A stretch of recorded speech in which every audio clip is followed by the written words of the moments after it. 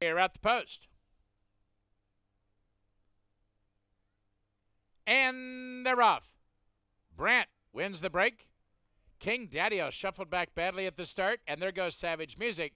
Now driving up on the outside to challenge. King Daddy-O the last horse away.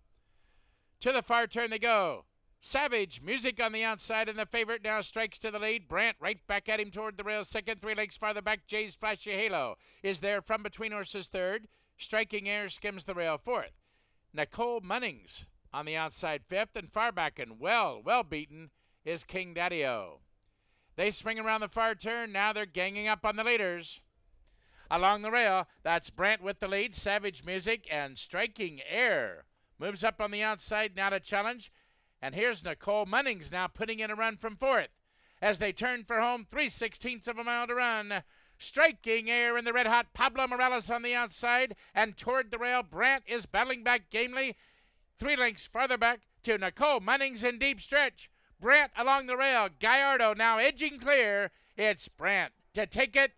Striking Air will be a game second. King Daddy-O flies on from third after a poor high-five refund.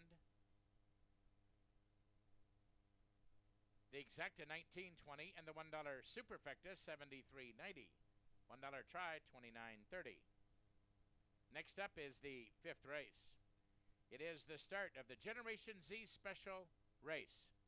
1 mile and 1/16 on the turf. Simply scratch the also eligibles. The starting gate will be up in the chute for the mile and a 16th race.